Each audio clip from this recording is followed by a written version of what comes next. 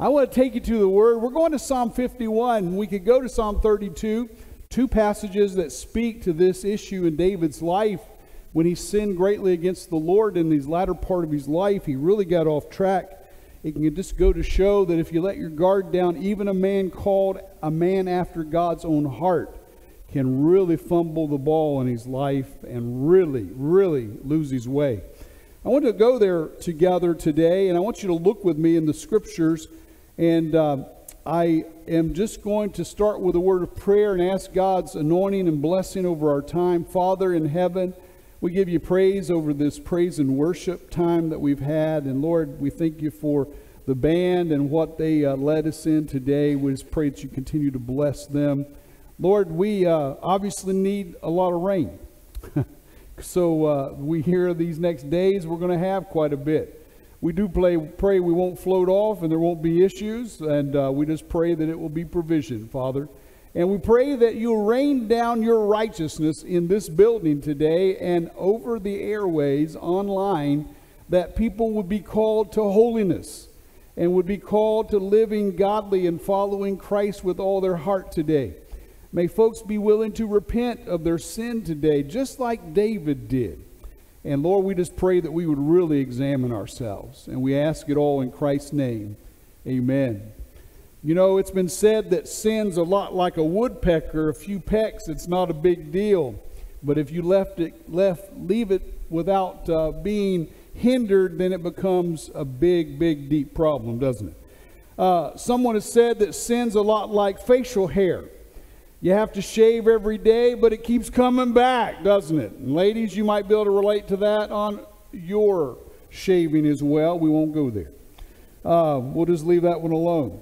One of the favorite sayings I've had for years, I don't know who originated it, but I will use it today, and then I'll go back to it at the end of my message today, and that is simply this, that sin always takes us farther than we want to go. It costs more than we want to pay, and it keeps us longer than we want to stay. I want to tell you something. Sin is like that. In fact, this is just a message on sin and how important it is that we deal with that in our life. Remember, when we read the Scriptures today, we're reading an Old Testament account, and the relationship with God is a little different. The Spirit of God came, and the Spirit of God would go. But the Spirit of God in the New Testament believer lives in us, doesn't he? And it's radically different. So we'll draw some things on that. Ecclesiastes chapter 7, verse 20 has one of the most incredible truths in all the Bible that you really need to get down. Ecclesiastes chapter 7, verse 20, I'm going to borrow from an unusual place, and that is this. It says, "There is not a righteous man on earth who does what is right and never sins." Everybody is in that category. The only thing that's different is that if you have accepted Jesus Christ as your Lord and Savior, you're a forgiven sinner. And those who have not remain in their sin. Remember, that's the only distinction. It's by grace that God has had mercy on you. Amen? And it's important for us to remember that. It really is. In our culture today, it's so incredible what people call things. It really is. Instead of calling it drunkenness, it's called alcoholism. It is. Instead of adultery, people talk about affairs. It sounds more harmless, doesn't it? Instead of greed, it's called ambition. How about that? Instead of idolatry, it's called diversified interest. Yeah, that really works with God. People say sin is an accident. God says it's an abomination. People say it's curiosity. God says it's a curse. People say that it's a fascination. God says that it brings fatality. God tells us that even though people talk about, well, it's human weakness, God says it's wickedness. The Bible, we could just go on and on naming we could exhaust the English language talking about all the ways that we sin. David, here's the story. David didn't go off to war in the latter years of his reign. He was at his palace when the Bible identifies that kings went off to war with their soldiers. Many of them, as they aged, didn't fight anymore, but they would still be present with them, egging them on, coaching them, giving direction. Well, he didn't do that.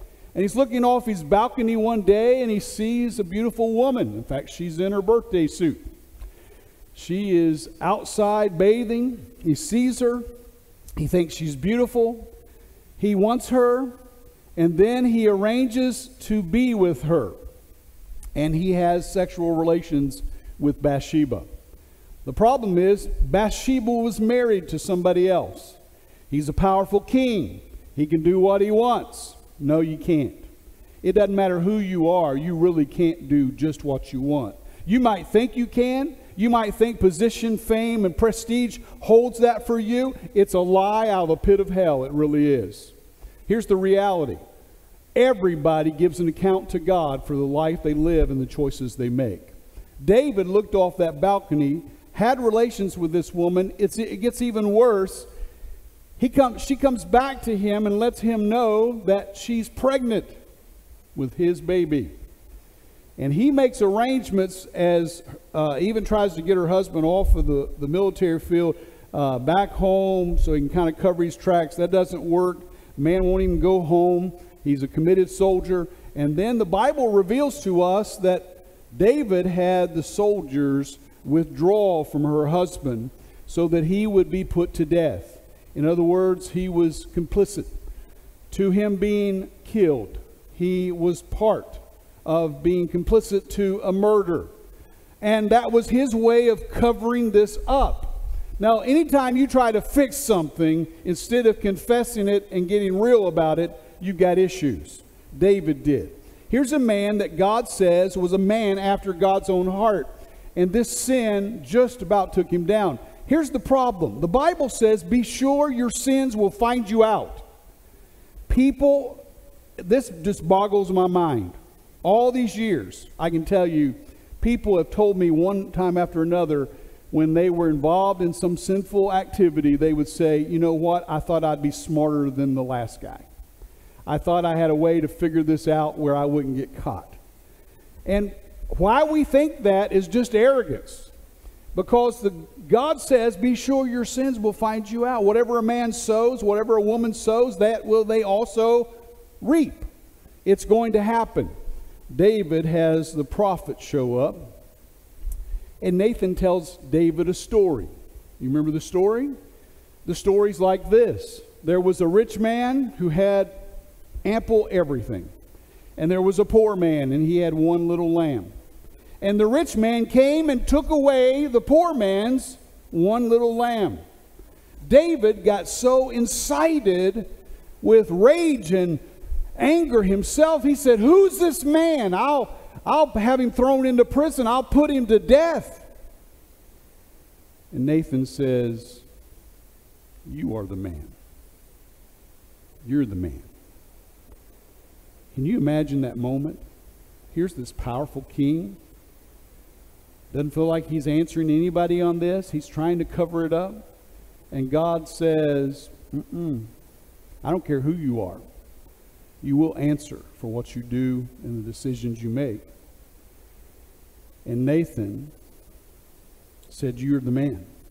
You're the one that did this. David finally responds like he's supposed to. He's repentant.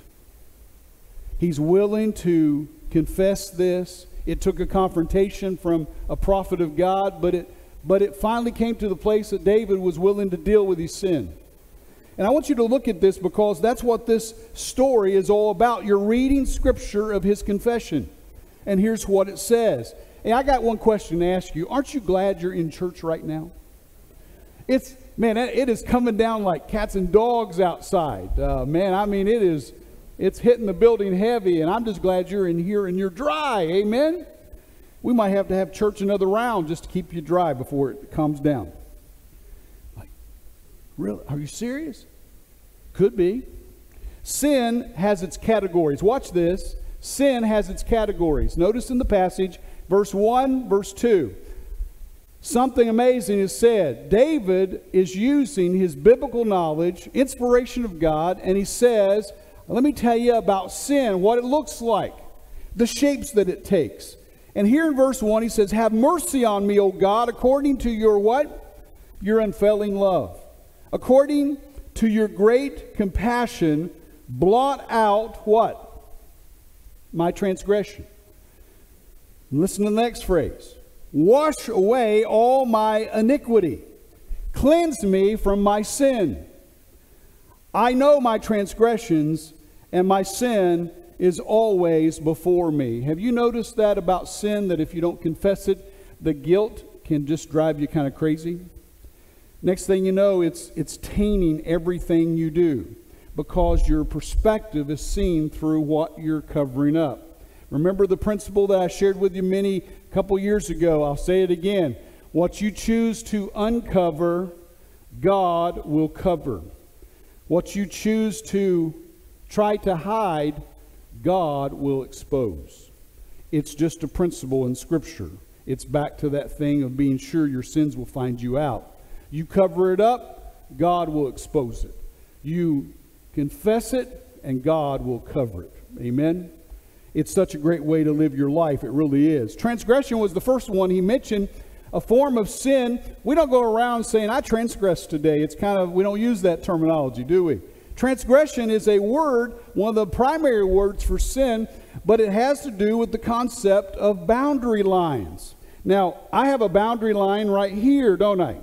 And if I go over to the other side of the stage, then I have a bigger boundary line, like it's probably about 3 foot drop. They tell us that a person, if they fall out a window or out of a building, that somewhere around the 3rd story or so, they start reaching a maximum velocity of speed. So however much I break the law of gravity, like this, is not very far. I can probably catch myself. But if I go over there and came off the maybe 2.5, 3 feet, I would probably fall. Fair enough? Probably. Maybe not. Probably would. And if I violated that by more of the law of gravity, I would pay the price for an increasing velocity for breaking the law of gravity, wouldn't I? Stepping out of bounds. That's what transgression is. It's crossing over the boundary line. In football, they have sidelines. Basketball, soccer, baseball all have foul lines that if you go out of that, play ends. You're penalized, right? And sometimes there's penalties that are beyond other penalties. But he says transgression is something he's confessing. Iniquity is such an interesting thing. In fact, it's not a good day today in Texas to use this illustration, but I'm going to use it anyway.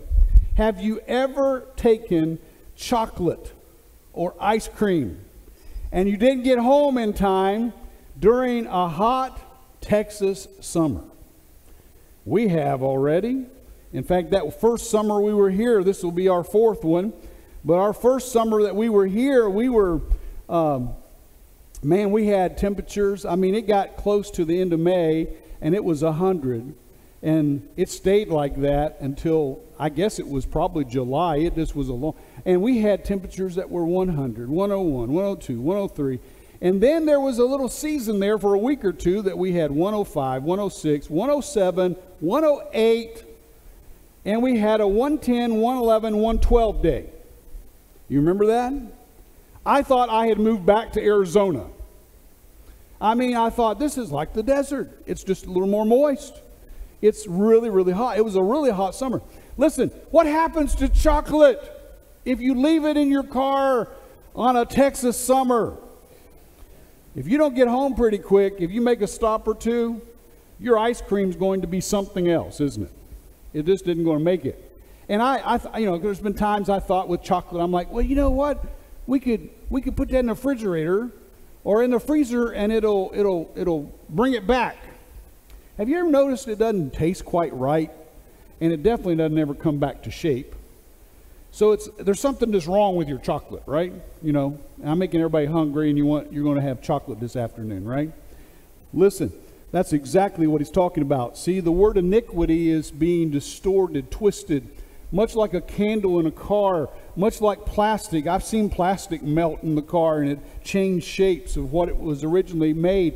But that's what iniquity is. It's a distortion from its original design. And then he uses the very common word of sin. Sin means to miss the mark. It's the picture of somebody with a bow and arrow, and they're trying to hit the bullseye, and they try and they try and they try, but what happens? They can't hit it because you're imperfect. I know some of you are going, you haven't seen me shoot a bow and arrow, because I can hit that bullseye. I never will forget taking my daughter out shooting, and she hadn't shot a gun before. And I had taken her to the range, and I wanted her to learn how to shoot, and I just had my little 9mm handgun with me, and I took her out there, and lo and behold, you know, she was all over the place, didn't even hit the thing, but had it down about 25 feet, 30 feet away, and we put up a new sheet, and I gave her my little loaded gun, and I said, honey, this time really focus. You were doing really good there at the end, and she put 8 shots within about an inch of each other, all right around the bullseye, and I'm like, how'd you do that? You know, some women are better marksmen than us men. Nobody's going to amen that. I'm telling you, I was like shocked. I mean, she had hit the bullseye a couple of times, and there wasn't a 2-inch spread on all 8 hits. I'm like, man, I taught her very well. No, she's just good. She's a natural. It's just interesting how that plays out. But the idea is you shoot for perfection. You keep shooting, but you can't hit this bullseye because it's a sin factor. You sin. And that's what the word sin really carries. He says, and cleanse me from my sin. Did you notice that expression? Second of all, look at the consequences that sin brings into our life. Fill in that blank on number 2. Sin has its consequences. What am I talking about? Look at this. There's a predictable process of sin. If you learn this, man, you're going to do something. You can teach your kids this. You can teach your grandchildren this. This is an incredible thing that you can take away for yourself. Sin, every single time, has this very predictable process. Let me take you to the book of James and show it to you. And then I'm going to back up and show it to you in Genesis chapter 2. But look at this. Here's sin's process. In the book of James chapter 1, verse 13, it says this. When tempted, no one should say, God is tempting me. Did you hear that? God doesn't tempt us. It's important you understand that. This is from the half-brother of Jesus, and he's very candid and blunt in the book of James. Watch what he says. God is tempting me. No one should say that. For God cannot be tempted by evil. Everybody dig in and get that. Nor does he tempt anyone. But each one is tempted, and here's the process of sin every single time. This is how sin works in our lives. He says, each one is tempted, what? By their own evil desire. Sorry, it's the truth. He is dragged away and enticed. Then after desire has conceived, it gives birth to sin. And when sin is fully grown, it gives birth to death. There's the fourfold process of sin and how we process into sin and how we make the choice of sin every single time. Sometimes it's elongated, other times it happens very fast. But that is the process, biblical process of how sin begins and how it's processed in our life to where we disobey God. Watch this. So sin's process, fill in the blank, starts with our desire. You have to watch what you let your heart desire. This is why we get in so much trouble with the Jones and the Smiths trying to outdo each other.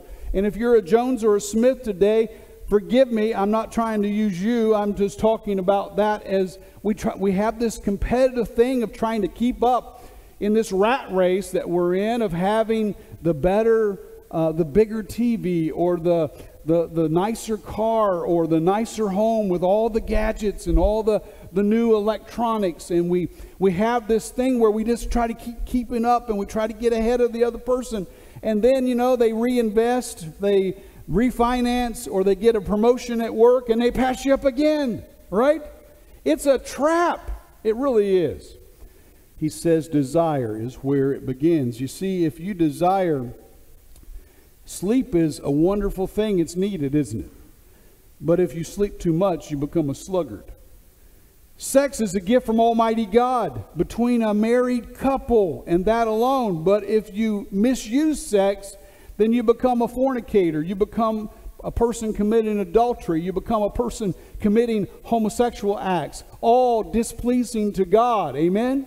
I mean, that's what happens to that. Money and material possessions are God-given, but if you start loving money, like 1 Timothy chapter 6, verse 10 says, that it is the root of every kind of evil. That if we love money, it's going to have horrible results in our life. And people do that. God gives us all kinds of foods, but man, if you just don't get a handle on that, then you can become a glutton, where you just love that next food. And man, in our culture, that is such a battleground. Second of all, look at, it goes from our own evil desire, to second, fill in the word deception. Here's something that's really tricky for us. We have this desire. It's not best. It's not what God designed. But then we have this deception that takes place. Look at what the scriptures say. It says that what happens after it starts, the process of sin starts where? With your own evil desire. And then he says it moves to what? Deception. They're dragged away and enticed. Come on. You ever been enticed? It's the work of Satan. It's the work of your flesh, the world system, that beckons you to come on. It's the one that says, hey, do this now. You only live once. No, actually, you live twice. And the second time is forever. Amen? You know, you hear that on all kinds of commercials. Hey, go for it. Go for the gusto. You're just going around one time. Well, on this earth, that's true. But you're going to live forever. After desire has conceived, what happens? The third step, disobedience. After desire has conceived, it gives birth to sin. So you're looking at the process of sin. Every single time it happens sometimes really fast, other times it's slow. And then look at the last statement, and that is death. Verse 15. What does it do? After it conceives, it gives birth to sin. After it is conceived and gives birth to sin, what happens? Sin brings death. Go back to the original story, Genesis chapter 2. Go with me there. We're talking about Adam and Eve. Satan approached Eve in the form of a serpent. You may remember what she did. He does something to her as they begin their discussion, and he's zoomed in on the fruit that she can't have, that's been forbidden on the tree. People have talked about apples. They've talked about figs. It was probably a fig or some fruit that was already in that region. But whatever it was, there was fruit on the tree. And God had forbidden them because it's the fruit that would give them knowledge of good and what? And evil. So Satan says something to her, and she looks at the tree, and listen to what Eve said. Eve said she saw that it was desirable. Wow. Desire. You see it coming out right there? The process of sin started in a person of perfection. Adam too, but he's talking to her. And he said, she said she looked at the tree and saw that it looked. She looked at it and thought, man, I wonder what that tastes like. I wonder how delicious that would be. I wonder. And then Satan does something. He pulls her further and entices her in the form of a serpent. What did he say to her? She says, God said don't eat that. He goes, but did God say? And he tells a half-truth. He said, God knows you'll be like God if you eat that tree. You'll know good and evil. Well, God doesn't know evil, but there was a half-truth there, and a half-truth is also still a lie. Amen? Right? It is. So he entices her, shows her, gives her this language of, hey, God's keeping something from you. And people always fall for that. In the process of sin, they start thinking what they have is not as good as what's over there. Whether it's adultery with another man or a woman, or it's a lifestyle of partying, man, they feel like they're missing out on what's best. Listen, God has already given you the best for your life. Amen? It's important you recognize that. I want you to see something else. Death comes as a result. Now, I want you to see something as you go to Genesis chapter 2, because in that passage, look at what she does. She desired, she was deceived. She was disobedient. And what did she finally do? She died. She didn't die right away. She lived a long time. How do we know? Well, the Bible doesn't tell us how long Eve lived. We know that Adam lived. They were built to last how long? Forever. There was not a design for them to die. God knew that they would make this choice, and disease and sickness would come, and finally death. But they died spiritually right away, didn't they? God walked with them, came and ministered to them another time, but they used to walk with God every day. And they were hiding and they were ashamed because they knew they had sinned. Listen to this. It's important. This is a process that we go through over and over and over. Adam went through the same process. There was desire, deception, disobedience, and finally death. They died. Adam lived to be 930 years old. Methuselah lived to be 969 years old, the oldest male. Since women outlive men today, would it be logical to assume that women may have lived longer than men did? That's just not recorded in Scripture. Could there have been a 1,000-year-old woman? There could have. I don't know that I want to see that. I don't even know if I want to see Methuselah at 969. I'm just saying. That's all. All right? No sexist thing there. All right? Or at least I haven't intended that way. Look at the word picture that you read here in this passage. Verse 7 down to verse 12. There's defilement. These are from John Phillips in his commentary on Psalms. Just incredible Bible scholar. He said, defilement, cleanse me from hyssop and I'll be clean. Wash me and I will be whiter than snow. Deafness, these are results of sin, what they do to us. Deafness, let me hear joy and gladness. Let the bones that have been crushed rejoice.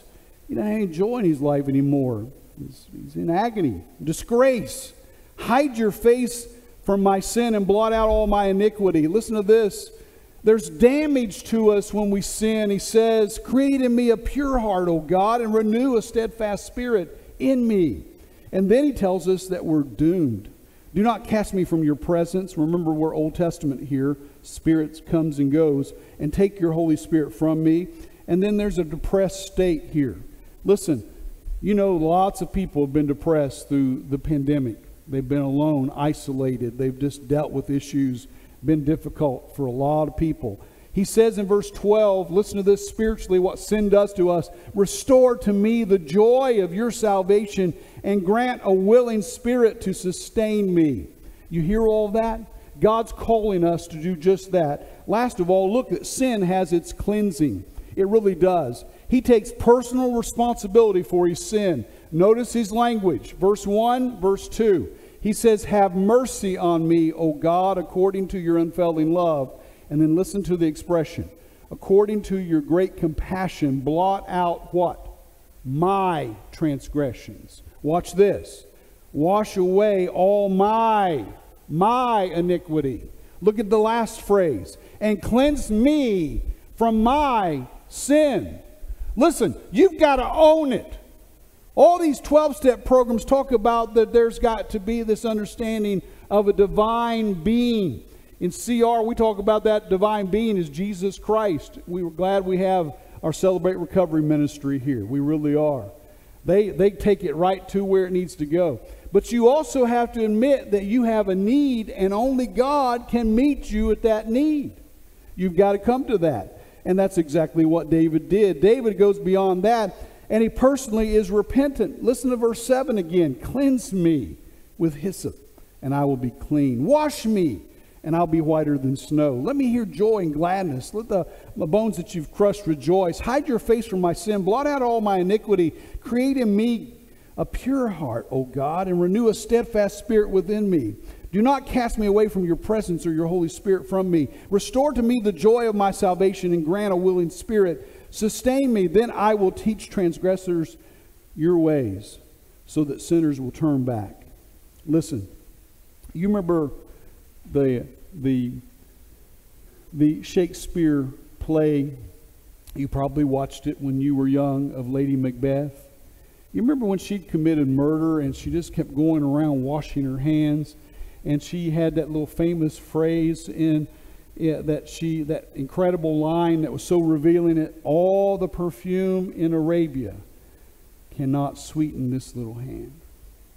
You know, on this tablet, I use this tablet. I got my Bible program on there, and I've got a lot of other stuff, but I use it some during the week. Primarily, I use it for preaching, teaching. But I'll tell you this, there is a calculator on here. You know why I like the calculator on this tablet?